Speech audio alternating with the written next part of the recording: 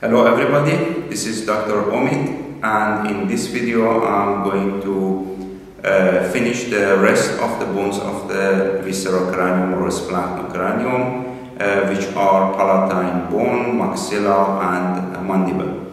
Hopefully this video will be useful for you. This is palatine bone. The palatine bone is a paired bone, so it means we have the left and right palatine bone. And this bone, looks like a letter L because it has one perpendicular plate and one horizontal plate, so it looks like a letter L. And it's located and is related anteriorly to the maxilla, and posteriorly is related to the sphenoid bone, respectively the pterygoid process of the sphenoid bone. Here, if you see the position of the palatine bone, so here you can see the pterygoid process of the sphenoid bone, and anterior to that you can see this part, which is a palatine bone, and anteriorly also you can see here is the maxilla, is the palatine process of maxilla, and here is the horizontal plate of the palatine bone. So posteriorly is related to the pterygoid process of the sphenoid bone, and anteriorly is related to the maxilla. So we said that is L-shaped bone, so it means that we have this part which is called a horizontal plate of the palatine bone, and it's forming, and the other one is the perpendicular plate of the palatine bone here, and at the transitional place of the perpendicular and horizontal plate we have this structure or a process which is called pyramidal process, which is directed dorso-caudo-laterally. We are going to discuss about the details. The horizontal plate, it's forming the posterior 1/3, some literature they said posterior 1/4 of the hard palate here. It has two surfaces, one surface which is toward the nasal cavity, in this surface is called, or superior surface or nasal surface is called, and the other surface which is going toward the oral cavity and is forming the hard palate is called the palatine surface. Anteriorly, here the horizontal plate is fused with the, or fit with the palatine process of the maxilla at the suture which is called transverse palatine suture. I can show you here in this picture. Here you have the horizontal plate of the palatine bone, and here is the palatine process of the maxilla, and this suture that you can see, it's the place that the horizontal plate is fusing with the palatine process of the maxilla at this suture, which is called transverse palatine suture here.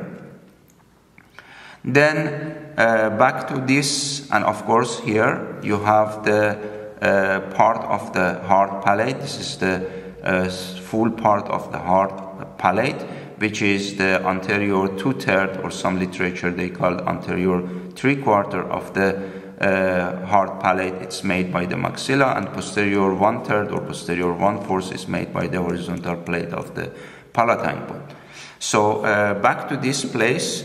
If we go toward the posterior side here, posterior side, the posterior border of the palatine bone here in this region is free border, which is called palatine crest, and here is the attachment of the palatine aponeurosis, is the basic structure for the attachment of the muscles of the soft palate that we are going to discuss in the case at the session of the gastrointestinal tract. So here is the palatine crest, is the posterior free border of the palatine bone, the horizontal plate, and exactly on this place you have the spine, which is called the posterior nasal spine, and this place and this part, it's the place for attachment of the muscle and other muscles of the soft palate, which is called ovula. So ovula is, or ovule musculis, ovule is the paired muscle that in the center, when you are saying the doctor can say at the midline there is a hanging of the muscle which is called ovule, and here is a place of the attachment, the posterior nasal spine here. So as we mentioned here, the horizontal plate above or superior surface is called nasal surface because partly is making a floor of the nasal cavity, and at this point of the midline you have a crest which is called nasal crest, and to this nasal crest is attaching the vomer, which is making a dorsocaudal part of the nasal septum. Let me show you in this picture or in this preparation. Here, as I said, it's the horizontal plate of the palatine bone. Here, as I said, that here is the transverse palatine suture, which is connecting in front with the palatine process of the maxilla. And here is that free border that we said that is called the palatine crest and is attachment of the palatine aponeurosis.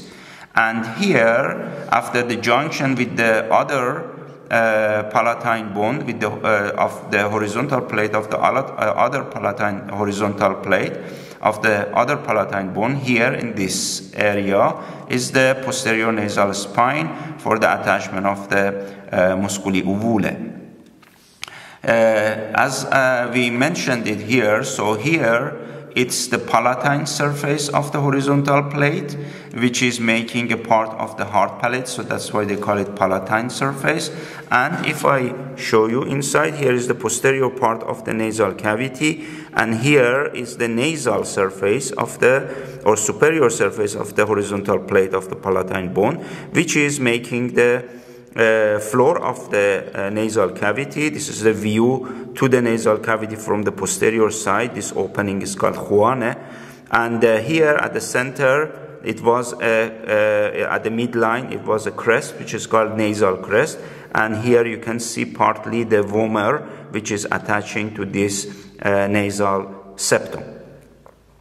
So this is the structure that is important at the horizontal plate of the palatine bone, and in this case, since I have it, so you can see the foramen or opening, which is a very important opening here. It's called the greater palatine foramen. Greater palatine foramen. It's very important foramen for dentistry. Here is the place that we are applying the anesthesia. It's the block anesthesia for the greater palatine nerve, and in this case we are doing the numbness of the palatine part of the hard palate till the premaxillary region or incisive region that I'm going to discuss. So through the greater palatine foramen, it passed the greater palatine nerve and vessels.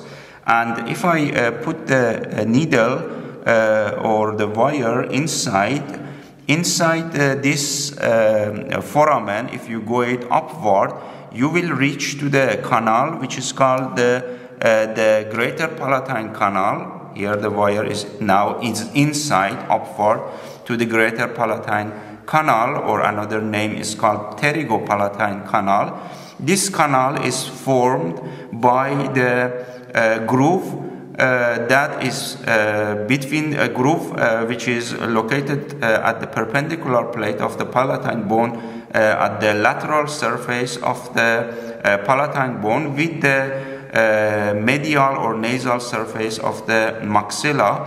So we have two grooves, and these two grooves they are making, when I joining together, so they are making this canal which is called greater palatine canal and or another name is the pterygopalatine canal, and through this groove it passes the greater palatine nerve and descending palatine artery.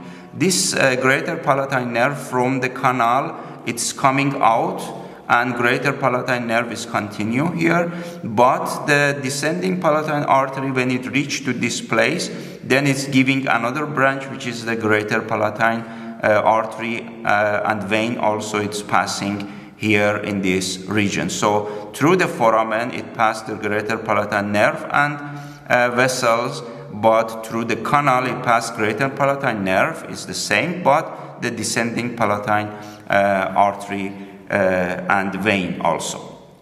So here also I can show you about this groove that I mentioned it here. So this is the opening of the greater palatine canal.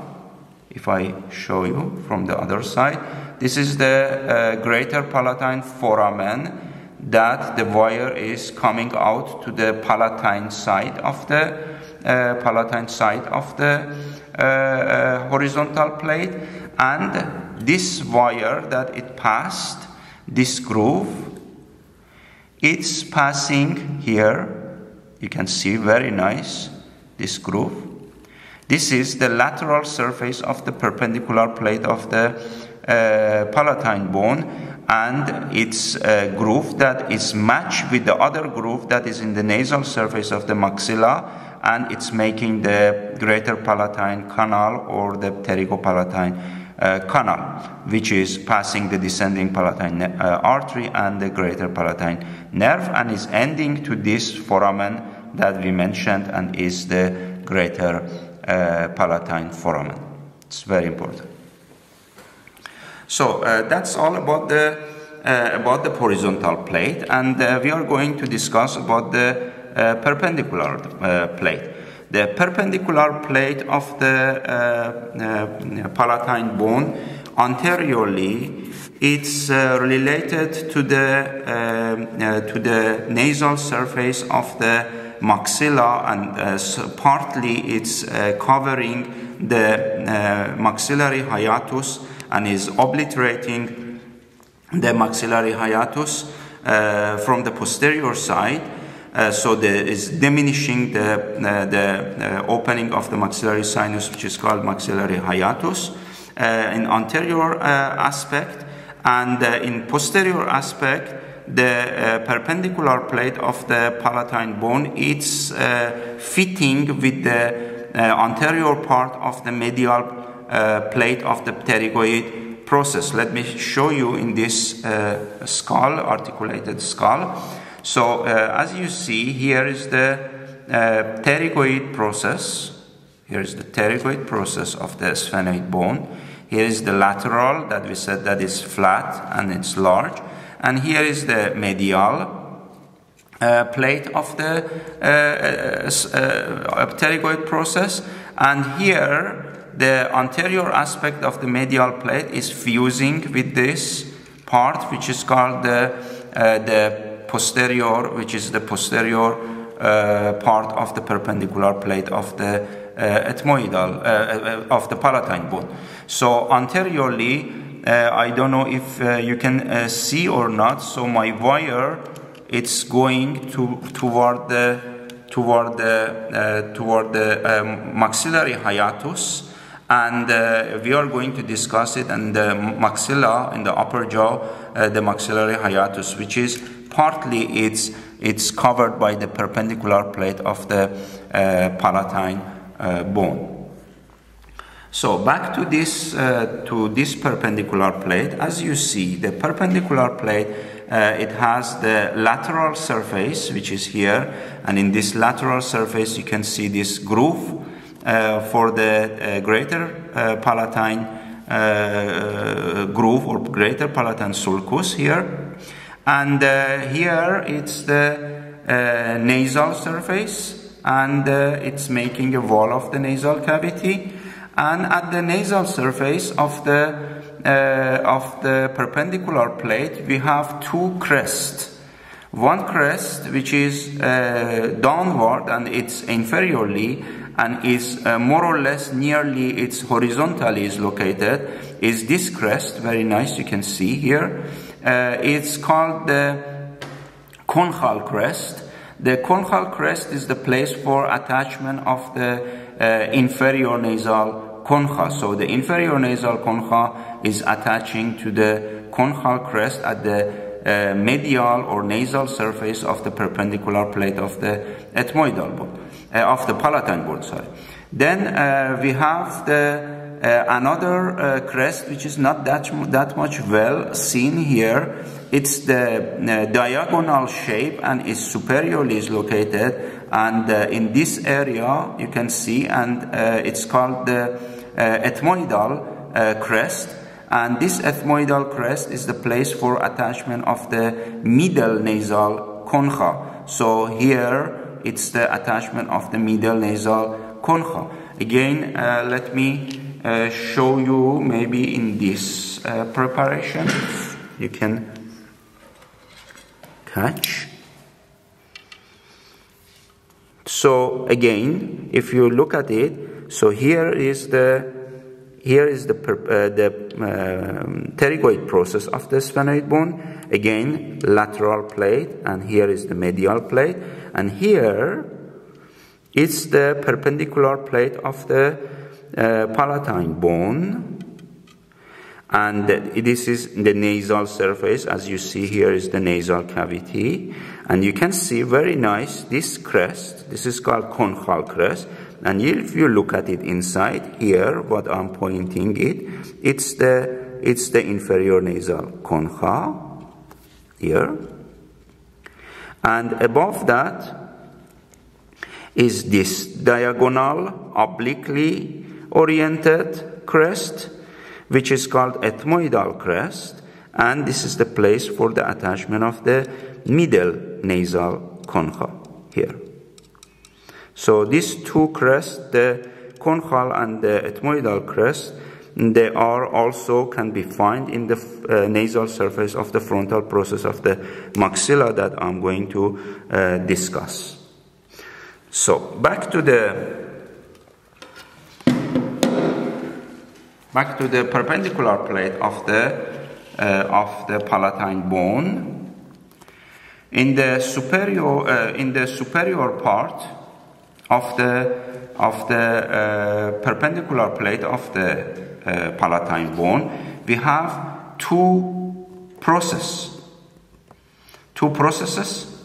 One which is located more anteriorly and is located more toward the lateral side and is bigger comparing to the other, which is here, is called orbital process. So the orbital process at the superior part of the perpendicular plate, and it's located more anteriorly and it's bigger and more laterally.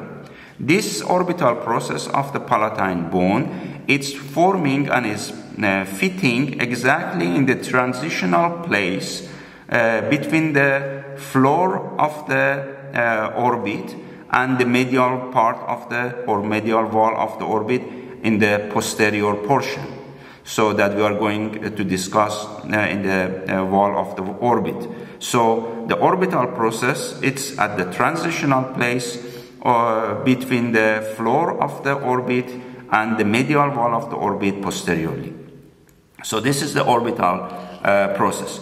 So posteriorly, there is a smaller process which is located more dorsally and more medially. It's called sphenoid process. This sphenoid process is related toward the sphenoid bone, and in this case here between the orbital process and the sphenoid process you can see a notch which is called sphenopalatine notch. The sphenopalatine notch is the place between the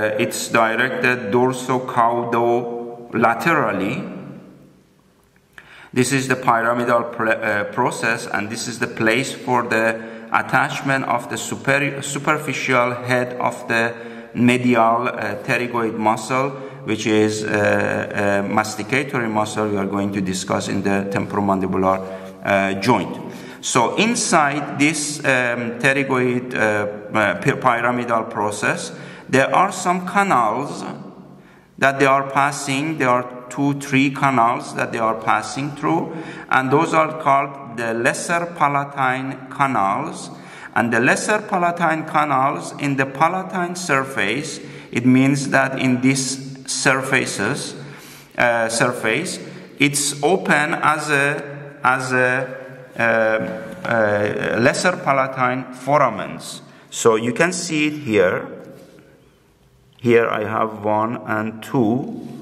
So there are the 2 or 3 usually foramens we have here, which is they are opening to the palatine surface of the pyramidal process, and through this canal which is inside the pyramidal process and this foramen which is in the palatine surface of the pyramidal process, it passes the same name nerves and vessels. So it means that the lesser palatine nerves and the lesser palatine vessels, they are passing for supplying the soft palate.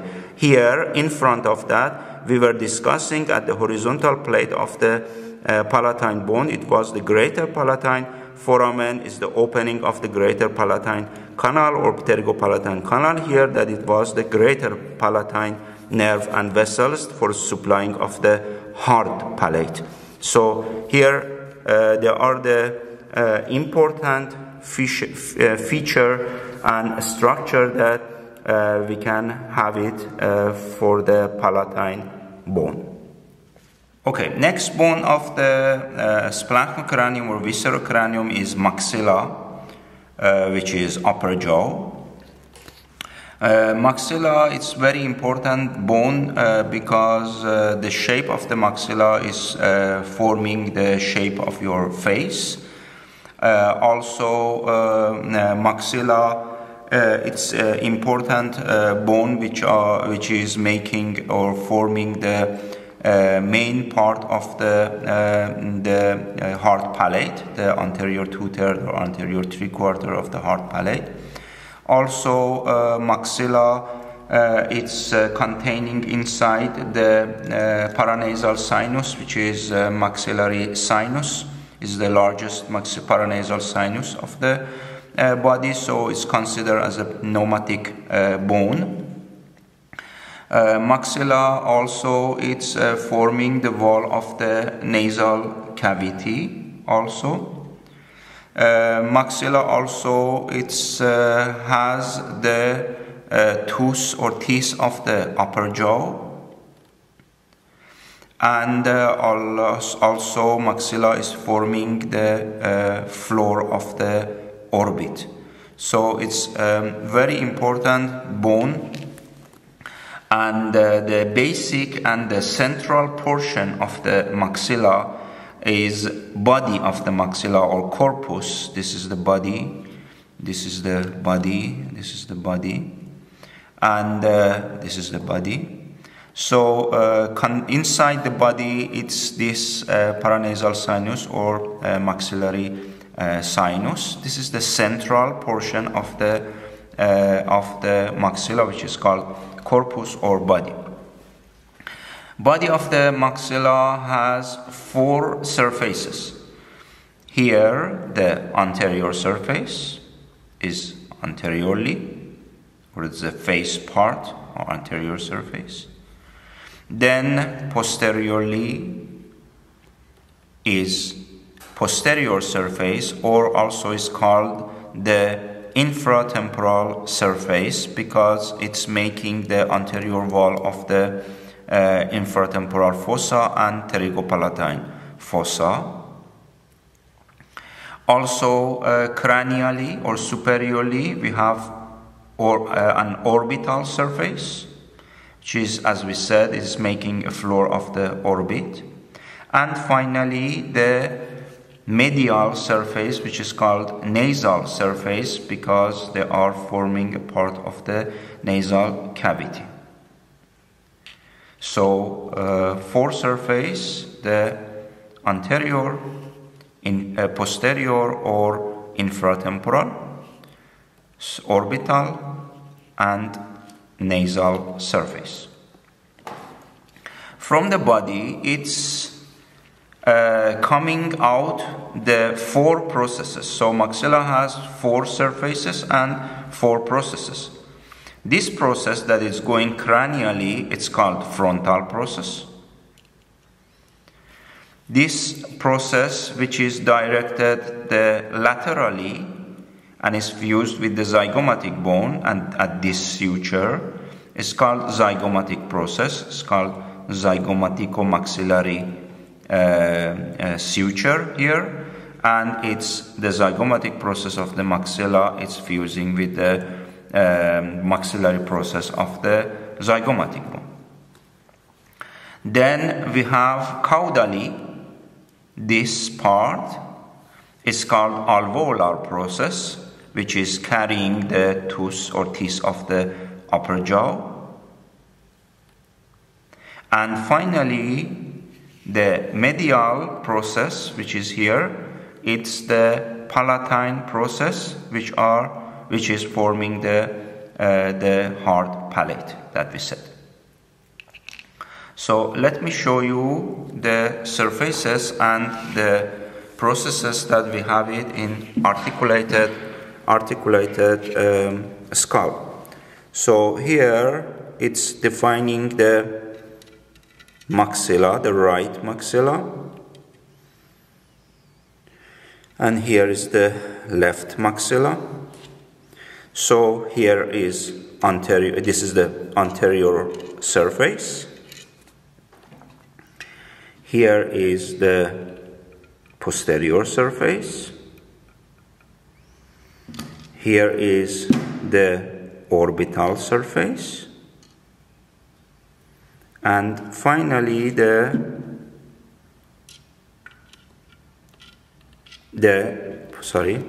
nasal surface, which is toward the nasal cavity. Maybe from the posterior side I can show you better. So here inside is the nasal surface. So we have 4 processes: frontal process, cranially; alveolar process, caudally; zygomatic process, laterally; and palatine process, medially. I'm going to discuss each surfaces and each processes, the detail of this structure. So, at the anterior surface, what we can find? Here, this tooth that you can see, it's the canine tooth. So, here, if you recognize, this is the first incisor broken. Here it's the lateral incisor, or the second incisor, which is a socket of that tooth. And here is the canine. So here, at the region of the canine in anterior surface, we have an bony projection which is called canine eminence. Canine eminence. Here, exactly above the canine tooth, it has a canine eminence, and medial to the canine eminence you can see this fossa. This is called incisive fossa, or sometimes it's called lateral fossa also. Incisive fossa or lateral fossa. At the downward, at this region, is the place for the attachment of the orbicularis oris muscle. And here is the attachment of the depressor septi, and here it's the place for attachment of the dilator nares or dilator nares muscle, which is dilating the opening of the nasal cavity. So this is the incisive fossa. Then lateral to the canine fossa, this area is another fossa which is called canine fossa. Canine fossa is the place for the attachment of the levator anguli oris. The levator anguli oris. So this is laterally to the canine eminence. Here is this region is the canine fossa. Is for the attachment of the levator anguli oris. This canine fossa, it's a very thin part of the maxilla at the anterior surface, and usually we use this fossa to gain access to the maxillary sinus, or another name of the maxillary sinus that in clinic they are using is antrum haemori. So if you want to do operation inside the maxillary sinus with any reason, for example, removing of the teeth, cyst or tumor, so we open this maxillary sinus, we are making a window inside, and through this bone or this part you are entering to the inside of the maxillary sinus, and you are removing the pathological structure. So this is the gaining access, the usual gaining access to the maxillary sinus, the canine fossa.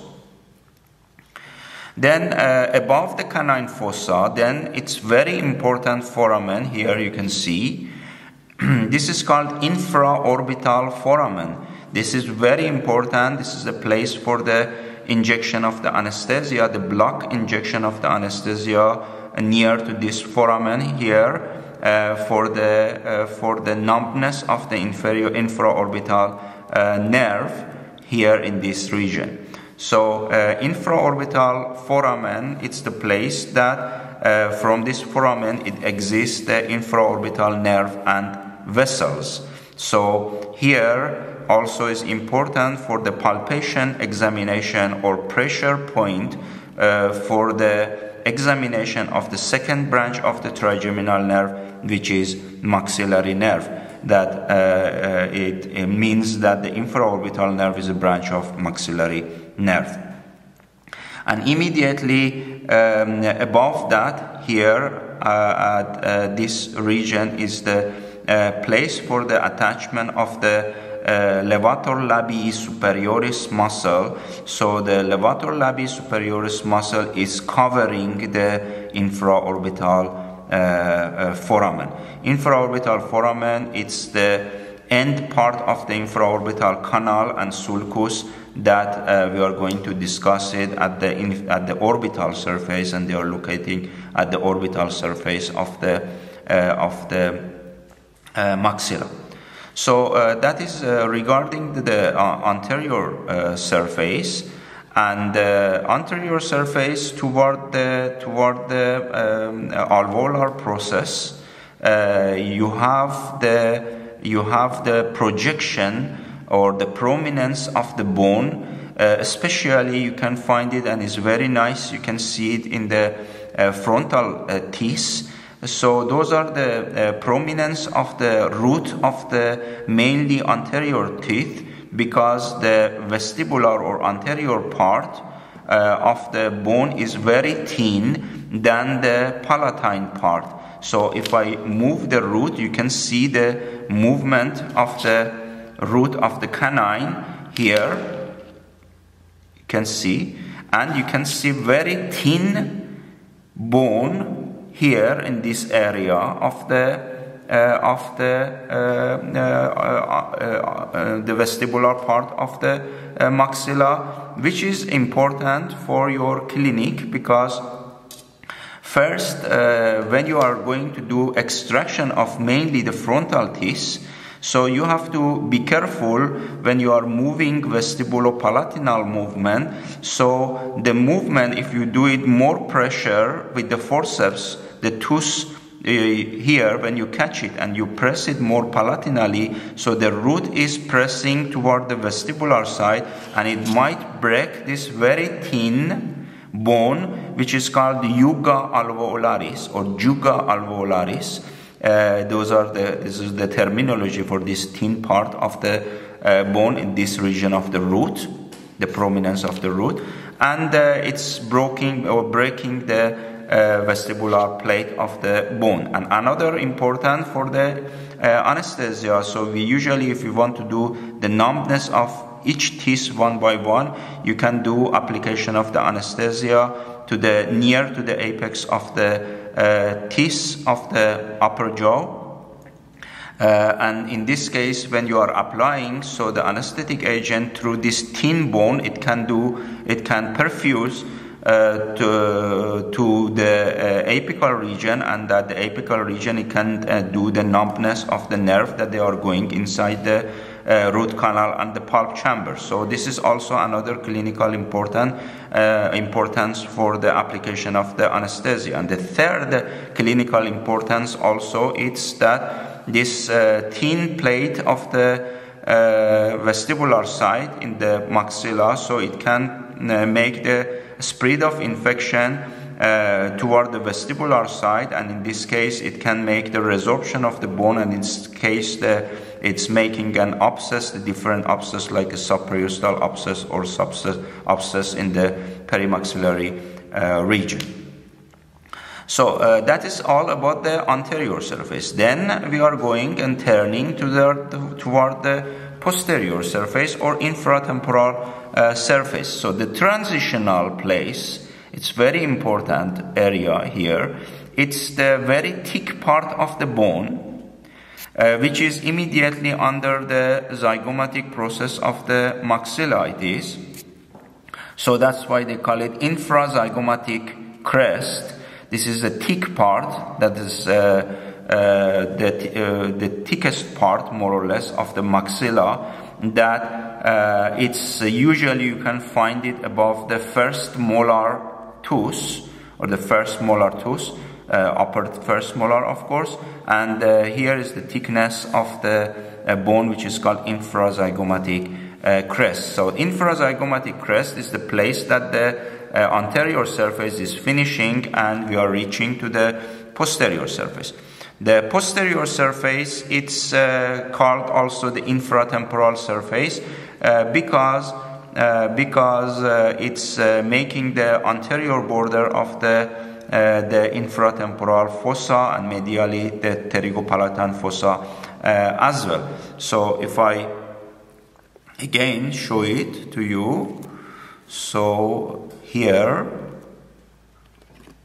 is the place of the infrazygomatic crest, the thick bony ridge here above the first molar, and here is the infratemporal surface or posterior surface, and here, as you see, is the infratemporal fossa, and here is making the boundary, the anterior boundary of the infratemporal fossa, and here is the pterygomaxillary fissure, and here it's going to the pterygopalatine fossa, which is making the anterior border of the pterygopalatine fossa as well. So the posterior aspect of the maxilla, or the infratemporal fossa, infratemporal surface or posterior surface of the maxilla, it's making the anterior border of the infratemporal fossa and the pterygopalatine fossa.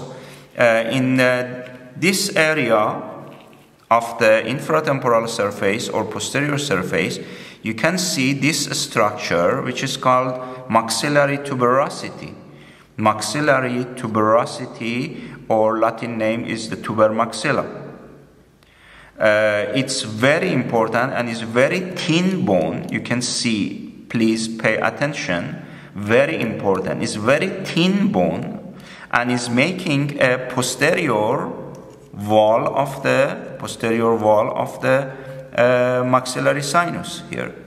So in a while I'm going to tell you why it's important.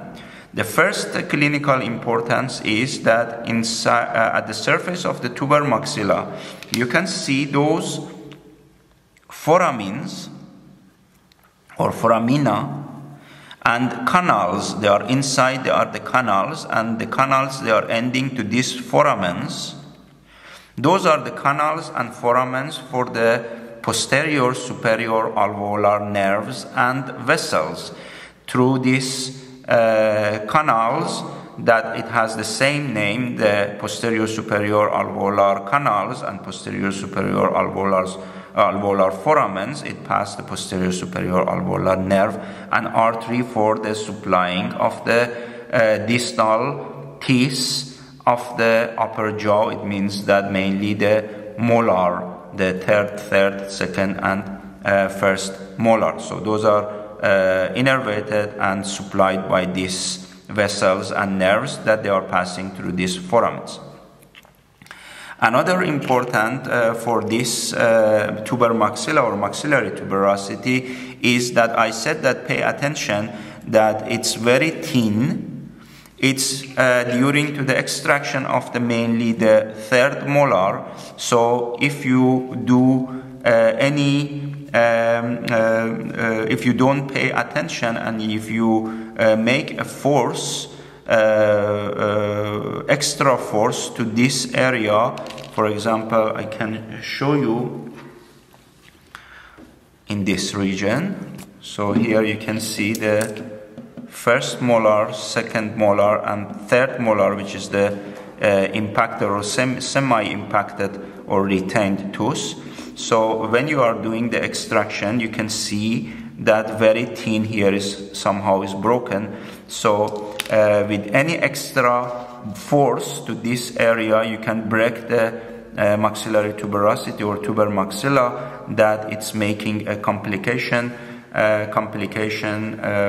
with the maxillary sinus, and it's making a problem for the healing of this extraction wound. This is the important clinically that very important for dentistry. You can see the projection of the tuber maxilla here inside the maxillary sinus. Very nice, you can see. So this is the clinical importance in this area. So this infratemporal surface or posterior surface, cranially and posteriorly through this groove, it's related to the orbital surface of the maxilla that I'm going to discuss. So here it's the orbital surface of the maxilla. Orbital surface of the maxilla, it's making a floor of the orbit, as we mentioned. And at the orbital surface, you can, here the orbital surface is the place for attachment of the inferior oblique muscle, is one of the muscles of the orbit that we are going to discuss in the section of the sense organ. Here in this region you can see this groove, and this groove is called infraorbital groove, and this groove anteriorly is lead to this canal, which is called infraorbital canal, and ending of this canal, if you see the wire is coming out, it's coming out through the infraorbital foramen at the anterior surface. So in the orbital surface you have the infraorbital groove. Infraorbital groove, then it's continue to the infraorbital canal, which is connecting the orbital surface with the anterior surface, and the canal is open to the anterior surface at the infraorbital foramen. Through the groove, canal, and foramen, it passes infraorbital nerve, artery, and vein. Very important is that here you can see in articulated skull, again,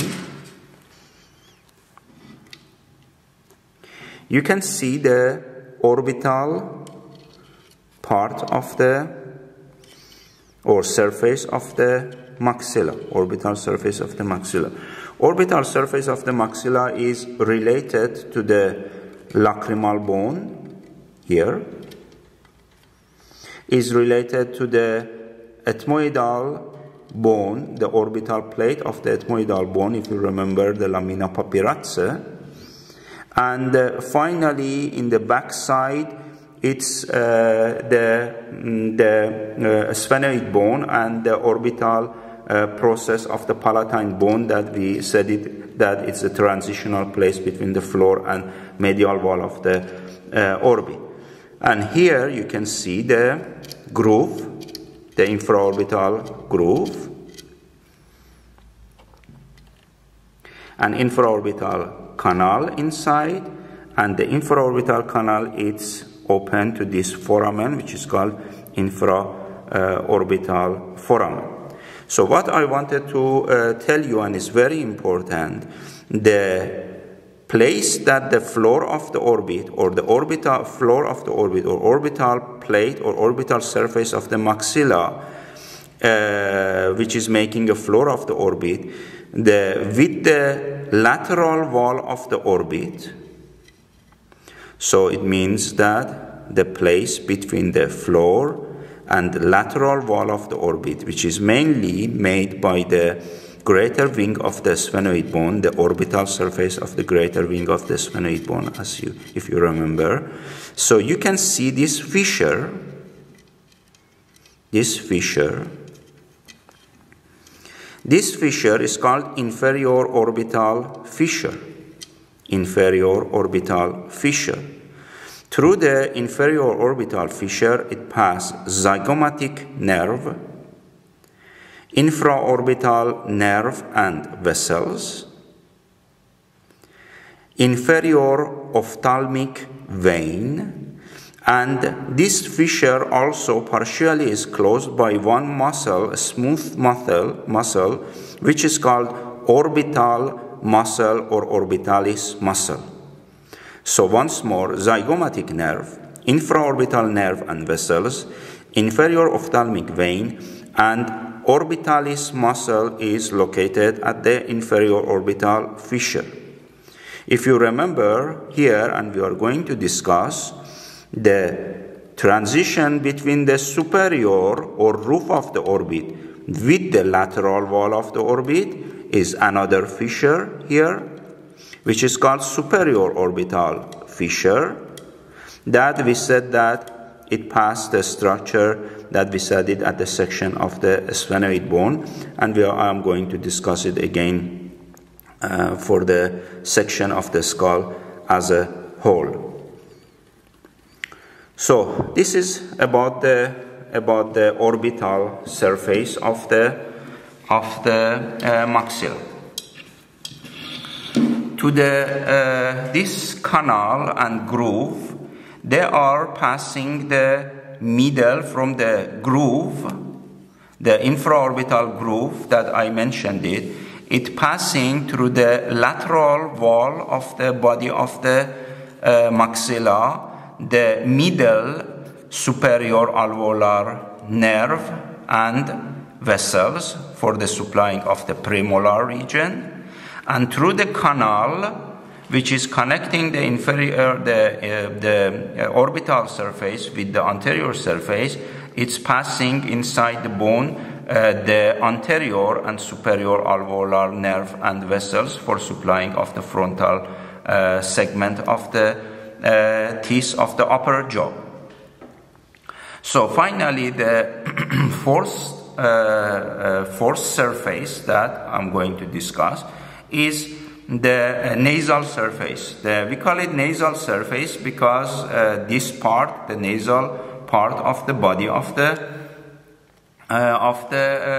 maxilla, is making a hiatus. The maxillary hiatus that you can see is very large, and it's making the medial wall of the maxillary sinus here, which is called the opening. It's called a maxillary hiatus.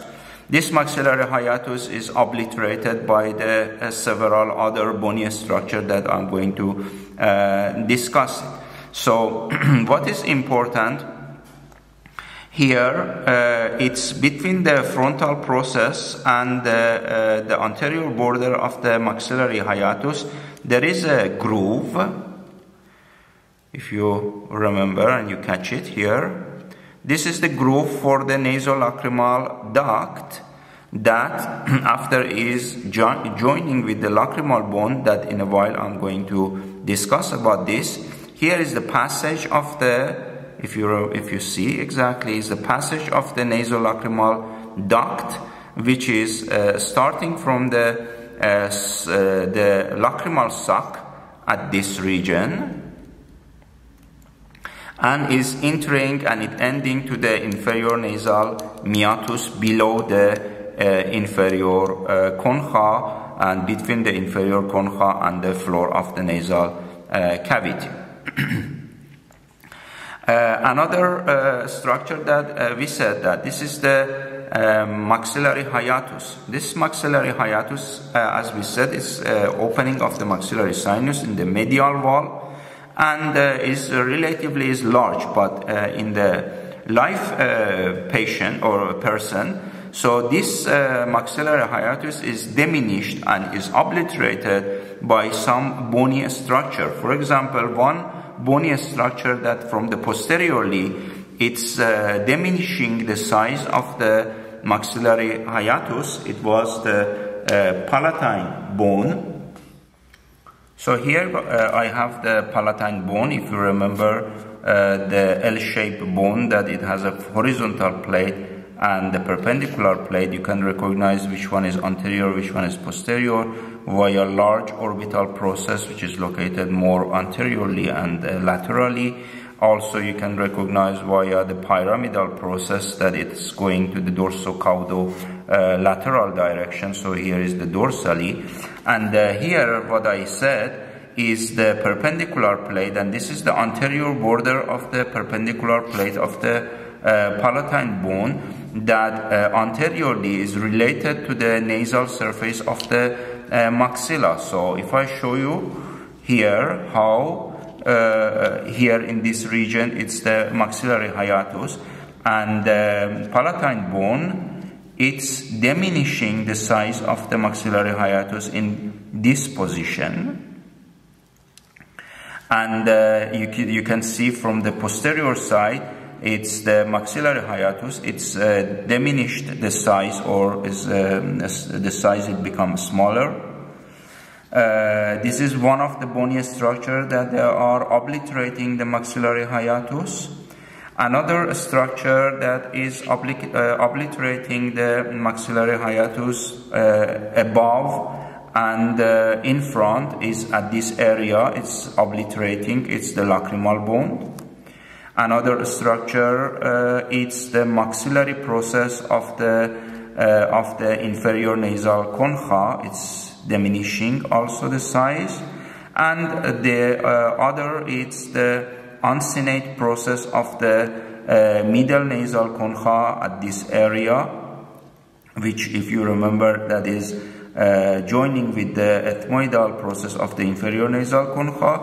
And finally, in this area, it's obliterated by the labyrinth part of the ethmoidal bone, mainly the bulla ethmoidalis or ethmoidal bulla. So finally, all this bony structure that they are obliterating this large maxillary hiatus, the only opening that it will be remaining, and in respiratory system I'm going to show you, it's the half a moon shape, which is called semilunar hiatus. The semilunar hiatus is the final half a moon shape structure of the opening of the maxillary sinus, or the antrum haemori that we discussed, and it's very important, that is open to the middle nasal meatus.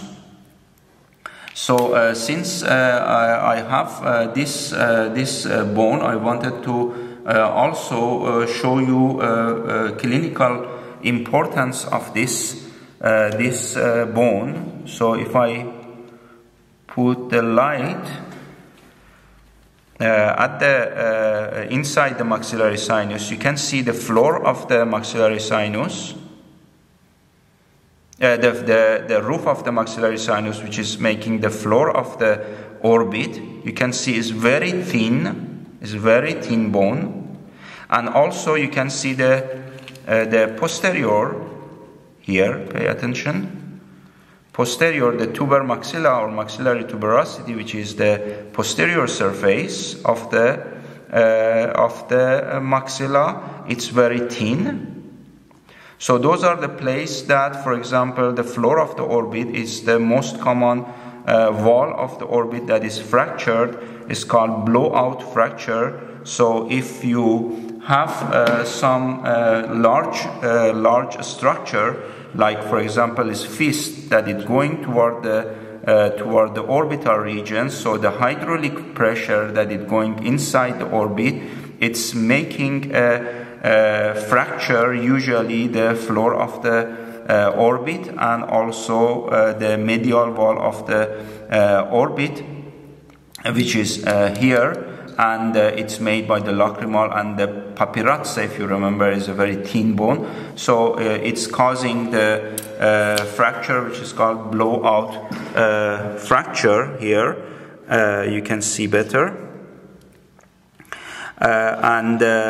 Usually you have to pay attention that if the infraorbital nerve or vessels is trapped inside the fracture segment, and also the muscle, mainly the inferior oblique or the inferior rectus muscle, is trapped inside the fracture segment. So this is the important in maxillofacial surgery for the clinical examination, and it's called trapdoor fracture of the inferior wall of the orbit. So that was the clinical importance of these surfaces. So now we are going to discuss about the each processes. So first, concerning the alveolar process, the caudal process, which is alveolar process, is containing the teeth of the upper jaw. It means the socket for each teeth is called dental alveoli, and between each tooth there is a septum, the bony septum, which is called interalveolar or interdental septum, which is separating each tooth from the other tooth. In the case of the multi-rooted or multi-rooted tooth, for example the molars, that they have 3 roots usually, the bony septum or the bony ridge that they are separating the root or the radix of the teeth is called interradicular septum. So interalveolar or interdental septum, they are separating each tooth from each other, and the interradicular septum, they are separating the radix of one tooth in the case of the multi-rooted tooth. About the alveolar juga or yuga, we said that is the bony prominence that they are mainly seen in at the frontal segment, and we said about the clinical importance. Just one more important clinical important here about the maxillary tuberosity or tuber maxilla. Here is the place for the application of the anesthesia in this region. It's important for the block anesthesia of the posterior superior alveolar nerve, and the direction of the needle, it must be fully respected, that it will be always in contact with the bone, the needle. So if the needle, it will be in this region and to the infratemporal fossa, you can puncture the pterygoid venous plexus that is located here, and it can cause severe bleeding, and it can cause the very big hematoma in this region. So this is about the alveolar process, that it contains the upper teeth. Regarding the cranial process, which is here, and it's the frontal process cranially. This structure, that it's when it's fusing with the other shape of the maxilla, so it's making an aperture, which is called preform aperture. Preformis aperture or preform aperture, that is it's arising from the shape of the preform or pear shape, that it's making a contour of the nasal cavity. This is the preform aperture. So at the apex of this aperture, when it's joining with the palatine process, and we are going to discuss here anteriorly, we have the anterior nasal spine, and this anterior nasal spine is the place for attachment of the septal cartilage of the septal cartilage of the cartilaginous part of the septum, which is attaching in this region. So for better understanding that how the frontal process is matching with the other bone, I will show you the articulated skull. So once more, here is the frontal process of the maxilla. Cranially is joining and fusing with the nasal part of the frontal bone. Sometimes they call it nasal notch. So anteriorly is related to the nasal bone here at this suture. Is the boundary between them. And posteriorly is related to the lacrimal bone. Here is the lacrimal bone. Very important. So this frontal process of the maxilla, it has a relation with the frontal bone superiorly, nasal bone anteriorly, and lacrimal bone posteriorly. Very important structure here is this crest. This crest is called anterior lacrimal crest. For sure you remember that we discussed that lacrimal bone at anterior edge, it has a crest which is called posterior lacrimal crest. And between the posterior lacrimal crest of the lacrimal bone and anterior lacrimal crest of the frontal process of the maxilla, it will remind the groove. Each bone has the lacrimal groove. This is the lacrimal groove of the lacrimal bone, and this is the lacrimal groove of the frontal process of the maxilla. So when they are going in front of each other and opposite to each other, it's making a sulcus or groove, which is called lacrimal groove. You can see here. Through this lacrimal groove, if you go caudally, you will reach to the dilation part, which is called fossa saxi lacrimalis. This is the fossa for the lacrimal sac. And in this fossa is starting the canal that, if you remember, if you see it from the nasal cavity, the red, this called the nasolacrimal canal, that through this canal it passed the nasolacrimal duct that it's open to the inferior nasal meatus. That here I was trying to explain it to you here, the opening of the nasolacrimal canal and open to the inferior nasal meatus.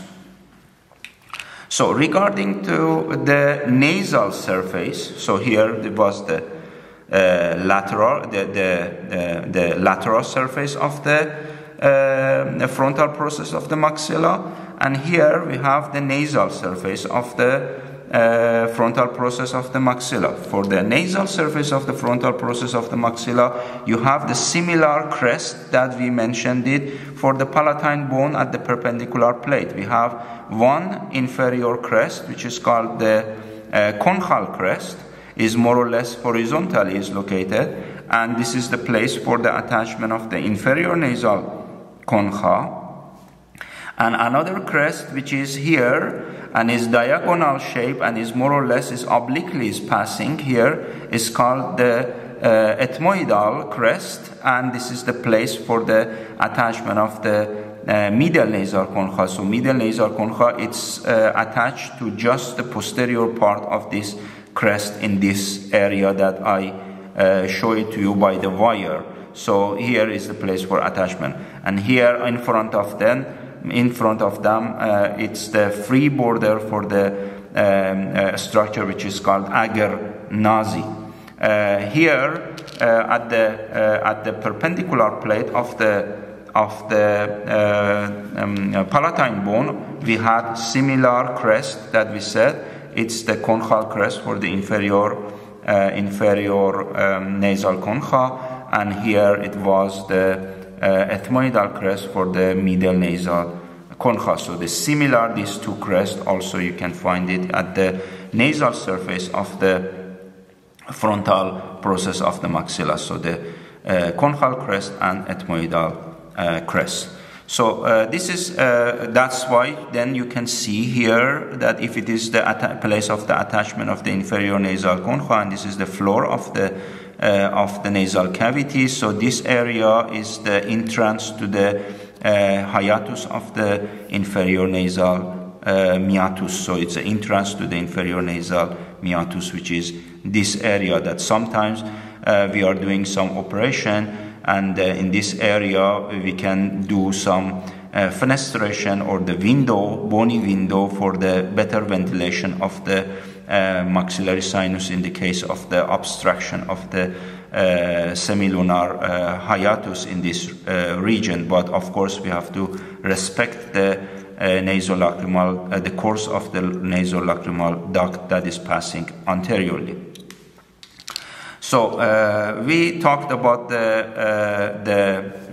alveolar process, we talked about the frontal process, and we are going to talk about the zygomatic process. The zygomatic process, which is oriented laterally, it's joining with the maxillary process of the zygomatic bone. So at this suture, which is called the zygomatico-maxillary suture, this zygomatic process is the triangular shape process, that it's the transitional place between the anterior surface, the posterior surface, and the orbital surface. So as you see, the orbital surface also it's related to the zygomatic process laterally. Then this zygomatic process that we said that under that is the bony crest, the thick crest, which is called infrazygomatic crest, which is above the first molar. So sometimes this thick bony place, it's making a problem for applying the infiltration anesthesia. If you apply anesthesia here for the first molar, sometimes it can be making a problem because of this thick part of the crest, of the bony crest. So the anesthetic agent, it cannot pass through this thick plate of the bone, and then it can cause a problem. But nowadays we have a very perfect, good anesthetic agent, that the perfusion is perfect through this bone. So this is the about the zygomatic process, and zygomatic process is the place that is localizing the apex of the maxillary sinus, because maxillary sinus is somehow the pyramidal shape, and the apex of this pyramid, it's if I put the needle, so here you can see the tip of the needle here toward the zygomatic process of the maxilla. So the apex of the maxillary sinus is toward the zygomatic process of the maxilla. So this is the third process, and finally we have the process which is directed medially, and it's called palatine process. This is the palatine process of the maxilla. The palatine process of the maxilla I can show you in this part, in this bone. It's better seen. As a matter of fact, if you look at it, the region of the incisor, so here is the first incisor, here is the lateral incisor, and here is the socket for the canine. And here is the first incisor, lateral incisor, and here is the socket of the canine. So if you pay attention, there is a suture here. This is the suture which is called incisive suture. Incisive suture, it's separating this part that it containing the first and lateral incisors, left and right, as a separate bone, because it has a separate origin, and this bone is called premaxilla or incisive bone. Then in adult, this suture, it will be by the time it fused and ossified, and it making a part of the palatine process of the maxilla. So that's why the palatine process of the maxilla plus the premaxilla, it's the place that they are making the anterior 2/3 or anterior 3/4 of the hard palate. The posterior part is made by the horizontal plate of the palatine bone.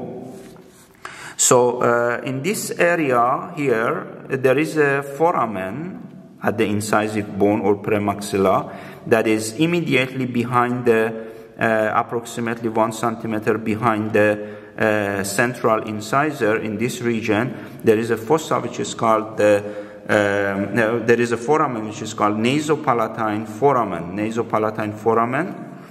And if you look at it from the nasal surface, here there are 2 canals.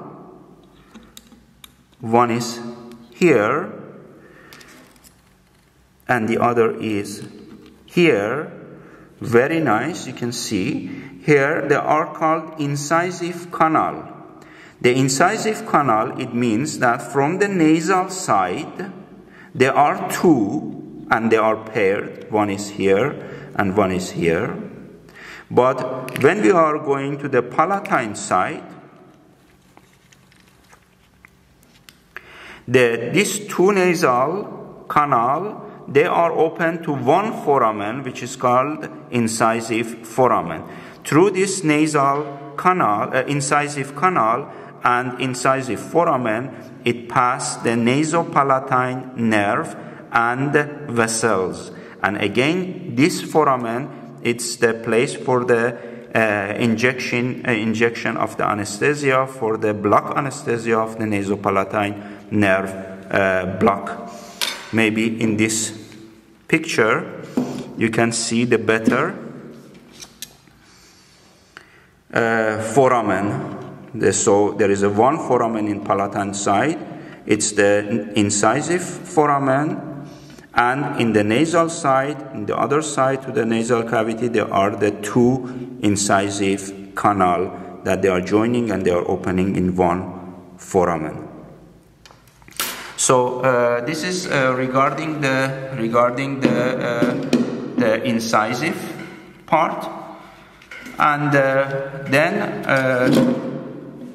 we have the palatine process of the maxilla. The palatine process of the maxilla, it has 2 surfaces. One surface here which is very rough, it's called palatine surface, and is making a hard palate. It's a part of the hard palate. This rough surface is due to the location of the palatine glands here, mainly in the posterior part. There are accumulation of the palatine glands, so that's why in this surface we have the roughness. But the other surface, which is here, that they are making the floor of the nasal cavity, here is the nasal surface and it's smooth. Here, if I show it to you, so this is the superior surface of the palatine process, which is smooth, and it's making the floor of the nasal cavity. And here is the palatine surface that you can see is very rough, and it's because of the position of the or location of the palatine gland. And here somehow you can see in this cross section of the bone through here is one of the incisive canal that is going down, and here in this area is open at the incisive foramen, approximately 1 centimeter behind the the central incisor. Here, this is the central incisor, and here is the place. So you can see approximately very nice part of the canal, one of the incisive canal. It means in the right maxilla. So then another structure that you can see it in the at the nasal surface here. This is the bony crest in the midline. Is called the nasal septum, and this nasal septum is the place for attachment of the vomer, which is making the dorsocaudal part of the nasal septum. But in the palatine side, if you see it here, so the two palatine process of the maxilla, they are fusing together at this place, which is called the median palatine suture, or sometimes it's called intermaxillary suture, and this is the place in the midline that, if you look at the oral cavity, you can see is covered by the mucous membrane, and is the place for the palatine raphe here. So here in this area, sometimes it's possible to have overgrowing of the bone, and is exactly in this midline of the hard palate is located, and it's called torus palatinus, and this is just an overgrowth of the bone, and it doesn't have any pain for the patient, just it making a problem when you are making a denture, for example, for the patient, and the denture it's not fit in this area, so that's why surgically it can be removed, the torus palatinus in this area. So here finally the posterior part of the palatine process is fusing with the horizontal plate of the palatine bone at this suture, which is called transverse palatine suture. And as we mentioned it also before, in front at the tip of the palatine process, there is a anterior nasal spine for the attaching of the septal cartilage. The last information concerning the frontal process of the maxilla, it's that this frontal process of the maxilla is like butters. They are transmitting the masticatory force from the incisors and frontal teeth toward the incisors, toward the maxillary, the frontal process of the maxilla to the cranial base, and this is the way of the transmission of the masticatory force from the incisors to the base of the skull. So this is all about this very nice bone, maxilla, which is making a upper jaw, and it has a very important clinical importance for the doctor, and especially for dentists. Okay, next bone is mandible or lower jaw. Mandible or lower jaw, as a matter of fact, in newborn, they are left, right and left mandible, that at the midline in this place, they are fusing to each other. This place is called symphysis menti. Symphysis menti, this fusion is not through the cartilage. So as a matter of fact here, it was fibrous connective tissue that by the time it become ossified, and then these two half of the mandible, they are fusing together at this symphysis menti. And usually this ossification is happening at the end of first year of the life. And symphysis they call it because it's located at the midline. So generally, if I want to discuss about the mandible, it has a parabolar shape. The maxillary or the maxillary or upper dental arch, it's ellipsoid. It contains of three main parts: the body of the mandible, then the ascending part, which is called the ramus of the mandible, and the transition between the body and the ramus. This area is called the angle of the mandible, or mandibular angle. The mandible, of course, it has the external surface or outer surface and the internal surface or inner surface. I'm going to discuss about each part. So, at the body region or the corpus, in anterior side, you can see this triangular shape. This is called mental protuberance. Mental protuberance, it's forming the chin of the lower jaw, and at the dorsolateral part you can see these two tubercles, which are called the mental tubercle. So this triangle is called the mental protuberance, and the dorsolaterally or inferolaterally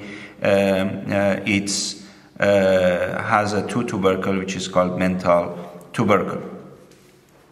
Then if you go above near to the alveolar process, like a mandible has the same as maxilla, it has an alveolar process which is containing the teeth of the lower jaw, and you can see, like a maxilla, you have a dental the socket for each tooth, which is called dental alveoli, and each socket, they are separated from each other via this bony septum, which is called the interalveolar septum.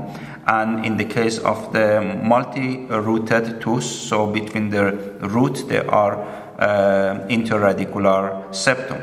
The same information that we had it at the maxilla. So again, another important things at the frontal section of the mandible, especially in the incisive region. When they are the incisors, they are located, and sometimes canine.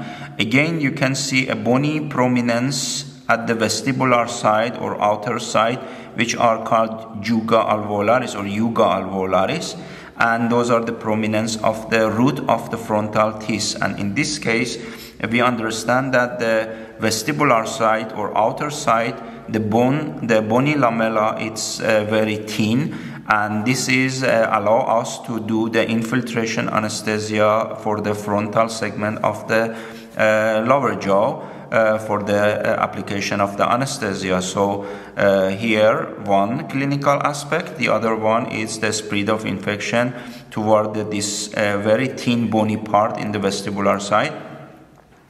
It's causing the spread of infection to the vestibular side and causing the vestibular abscess in this area. But as you see, if you are going toward the distal side, the thickness of the bone, it become more. So that's why here, whenever you apply the infiltration anesthesia here, so it doesn't perforate it through this very thick, compact bone of the body.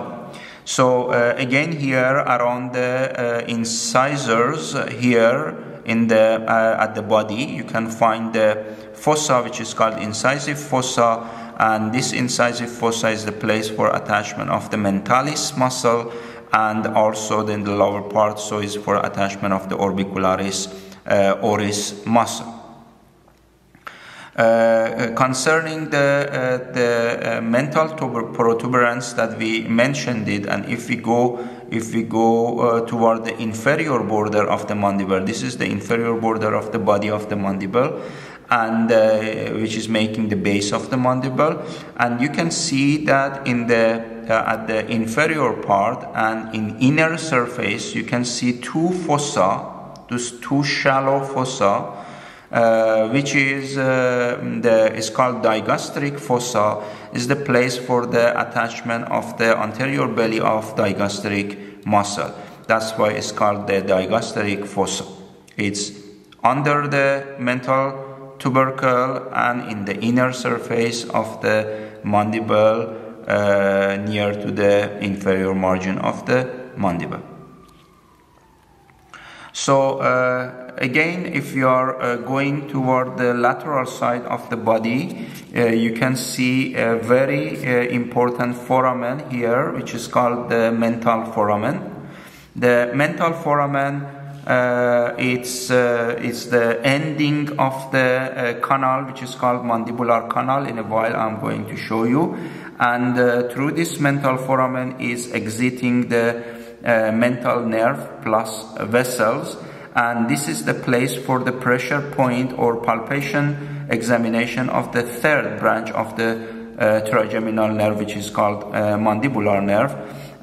Here is the place of the palpation examination or pressure point for this region. And this mental foramen is located, if you count the tooth, so you can see that this is first incisor, second incisor, this is the dental alveoli of the canine, and this is the first premolar, and this is the second premolar. So exactly under the apex of the second premolar, or between and under the apex of the first and second premolar, is the exact position of the mental foramen, that here it's coming out the mental nerve and the vessels. And again, so here is the place for the injection of the anesthesia for mental foramen. It's the block anesthesia for the mental nerve, that it must be directed from the distal part toward the mental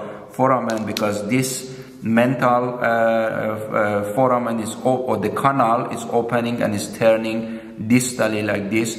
So it's better for the application of the anesthesia from the distally toward the mental foramen. So then very important clinical aspect of this mental foramen, it's that this is the height of the body of the mandible. And usually the mental foramen in adult, it's located in the midpoint of the height of the mandible, so the body of the mandible. But in newborn or in a child, the mental foramen is a little bit located more lower. This is one in newborn, and vice versa in older people, that they are losing the teeth, and the atrophy of the alveolar process is happening. So because of the non-functional alveolar process, the jaw or the alveolar, this bony part of the alveolar process, has become atrophied, and it's diminishing the height of the alveolar process. Then it will be diminishing the height of the body of the mandible till the place of the attachment of the muscles that I'm going to show. And in this case, in elder people, I can show you here, as you see, the mental foramen is here is more superiorly. You can see here, and this is also can cause a problem for these people when the dentist is making a denture.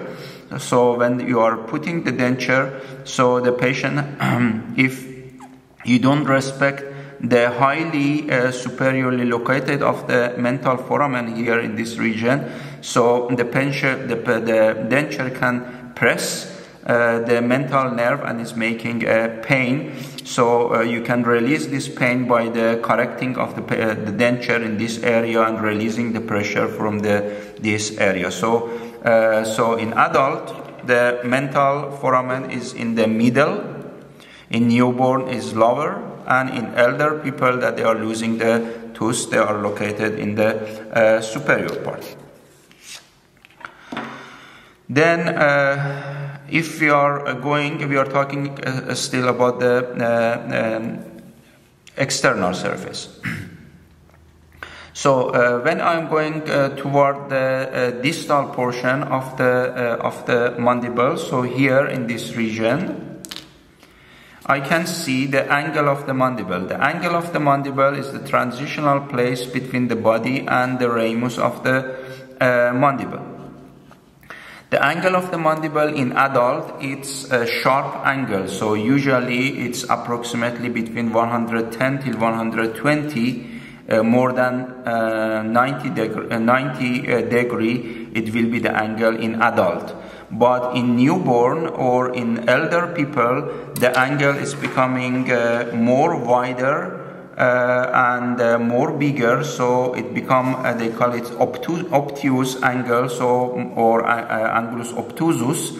So the angle approximately it's becoming more around 140. So in newborn and in elder people, but in adult is sharp angle more than 90, around 110 till 120. At the region of the external surface of the angle of the mandible, we can see some roughness. This roughness is the place for the attachment of the masseter muscle, one of the masticatory muscle, which is attaching here, it's inserting here, and it's called masseteric tuberosity. Masseteric tuberosity. So that's why this roughness at the external surface of the angle of the mandible is called masseteric tuberosity. Then we have another roughness that you can see it here in the internal surface, and is the place for the attachment of the medial pterygoid muscle, and it's called the pterygoid tuberosity at the internal surface of the angle of the mandible that I'm going to discuss at the internal surface. So regarding the external surface of the mandible, we discussed about the angle of the mandible, that it was a roughness which is called masseteric tuberosity for attachment of the masseter muscle.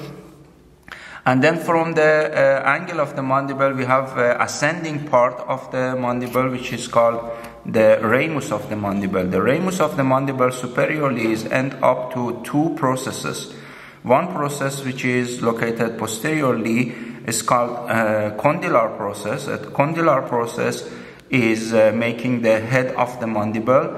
The head of the mandible is basically it's ellipsoid shape, and it's horizontally it's directed. This horizontally is approximately to the ventrolaterally here, if you look at it. So there is a ventrolaterally, it's going to the dorso-medial direction. Approximately the length of this horizontal dimension is approximately 2 centimeters. So the head of the mandible or condylar process, it's making a head for the temporomandibular joint. We discussed it, or we are going to discuss. This head of the mandible is articulated with the mandibular fossa and part of the articular tubercle or articular eminence of the squamous part of the temporal bone, and those they are making the articular facet for the head of the mandible. And of course between them is articular disc or discus articularis, which is dividing this joint cavity to two parts that we are going to discuss the details of the temporomandibular joint. So back to this condylar part or the head of the mandible. The other process which is more sharper and is located anteriorly is called coronoid process, and sometimes it's called muscular process because this process is the place for the attachment of the temporalis muscle or insertion of the temporalis muscle and downward. It's the place for the attachment of this muscle, and between this condylar part and the coronoid process or the muscular process, there is a notch which is called mandibular notch. Through this notch, it passing the masseteric nerve and vessels, that it's, if you dissect it, so you can find the masseteric nerve and vessels in this area, which is the mandibular notch.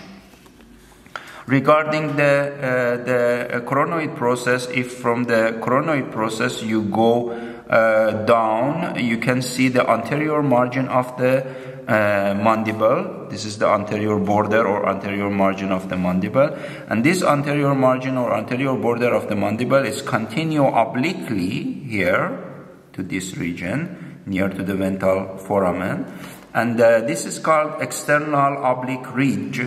External oblique ridge is the bony ridge that is continuation of the anterior border, and it's continue obliquely toward the mental foramen. So this is the external oblique line, they call it, or external oblique ridge.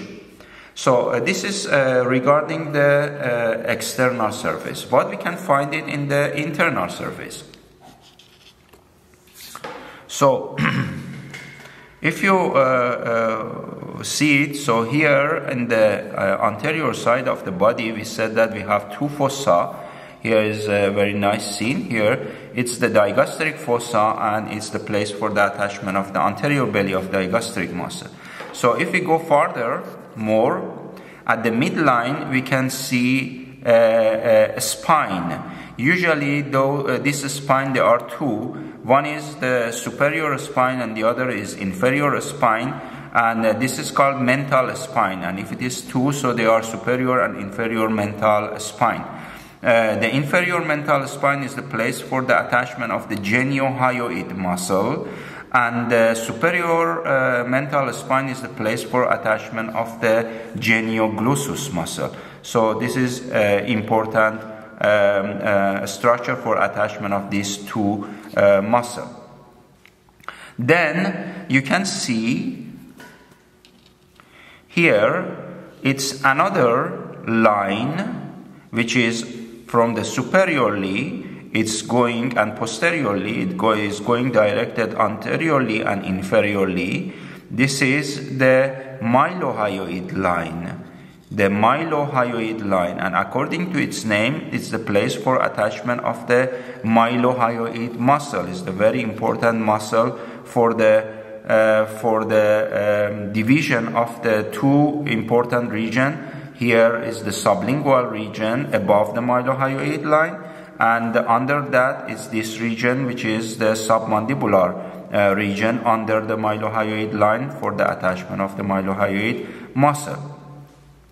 So if we find and we appreciate this mylohyoid line, you can see that above the mylohyoid line and anteriorly you can find some depression or fovea, which is called sublingual fovea. Sublingual fovea, which is here, is the place for the location of the sublingual gland, one of the major salivary gland, which is located here above and anterior to the mylohyoid line.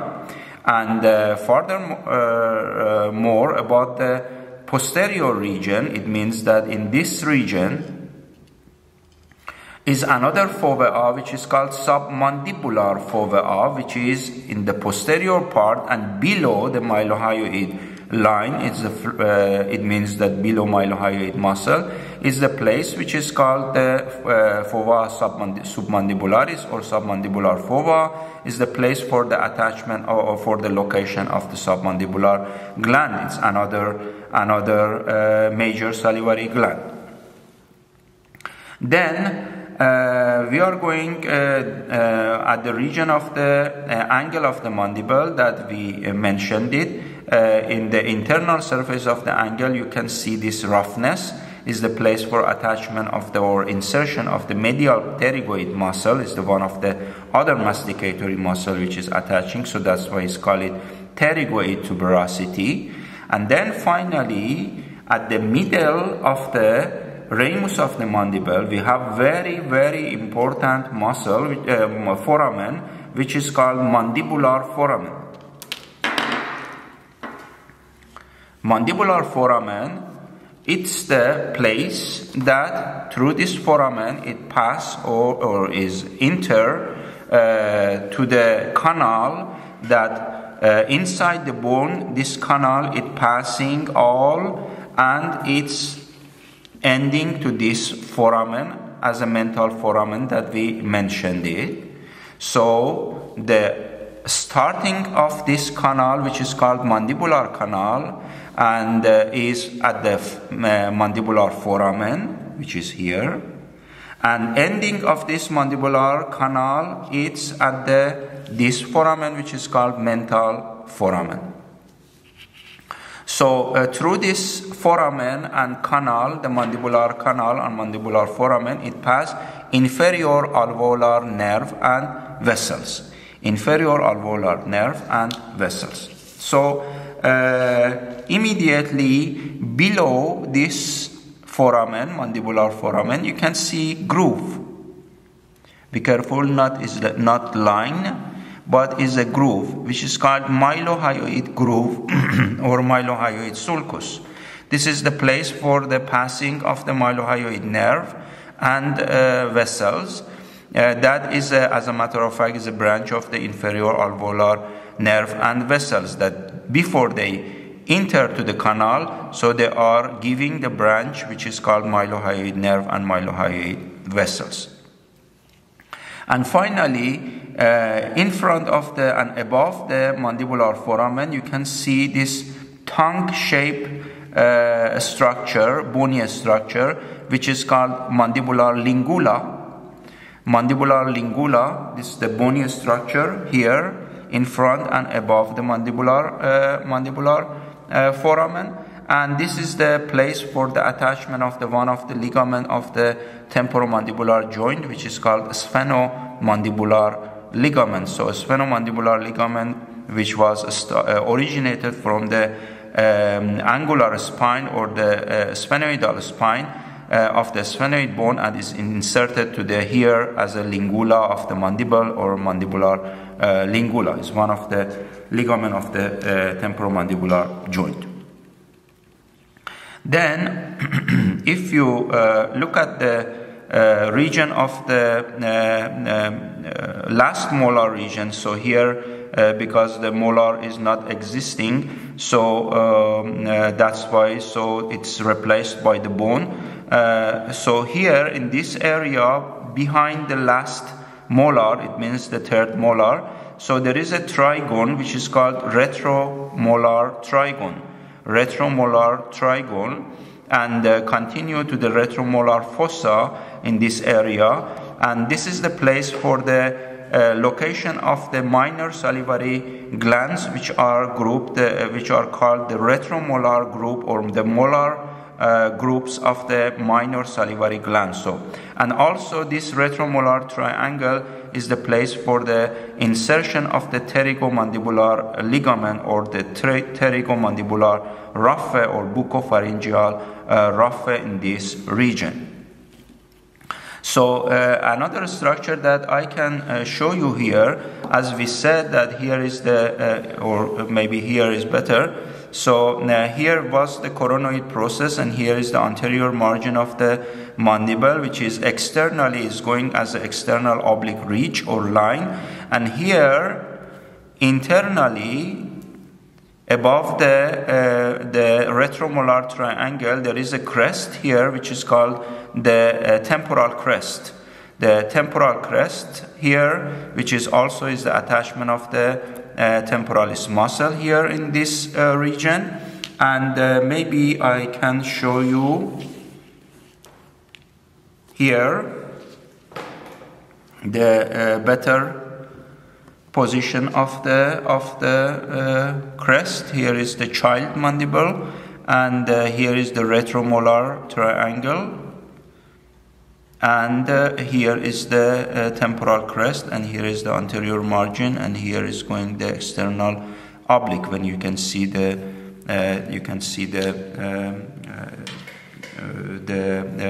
teeth. What is important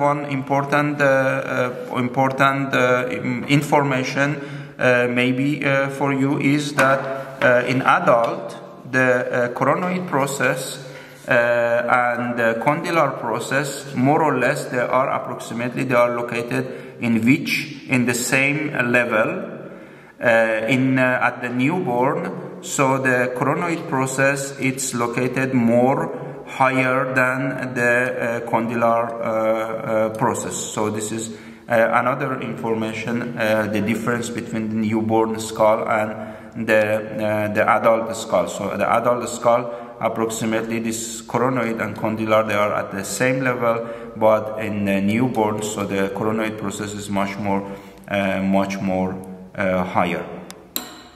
The mandible, because it's the very important bone and very prominent bone in the face region or in Splanchnocranium, is usually the first bone that is, in the case of the injury, it will be injured because it's prominent anteriorly, and usually the fracture of the mandible is happening here in the midline at the level of the symphysis menti.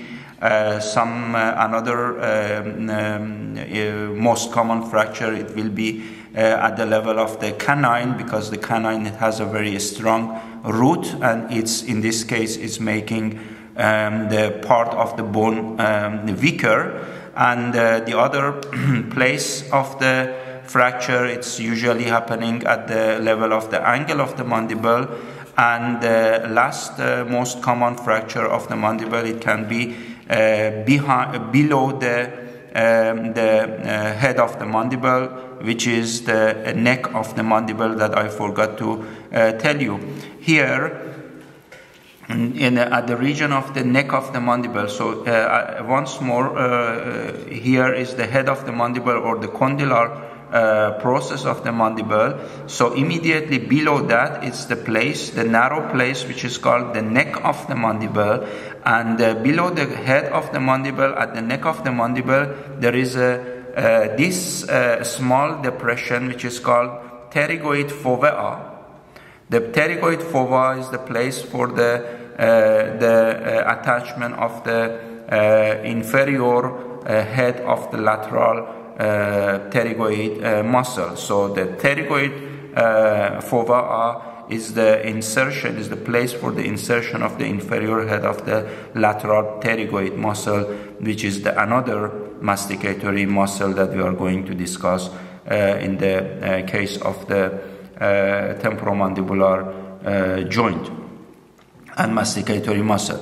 And finally, the last and very important clinical information for the mandibular foramen. This is the foramen that you are doing, or dentist is giving the injection to this above this foramen, approximately around this area, which is called fossa colli mandibuli, or in this area at the pterygomandibular space.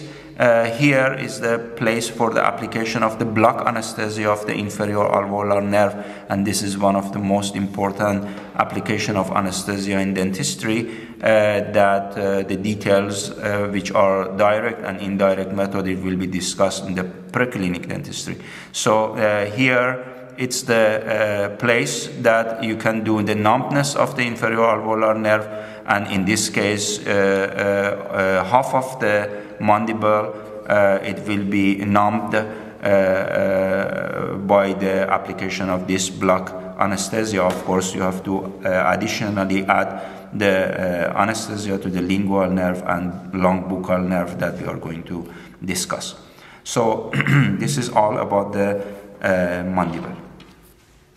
So dear students, that's all about the bones of the separate bones of the skull regarding the neurocranial part and the splanchnocrinial part.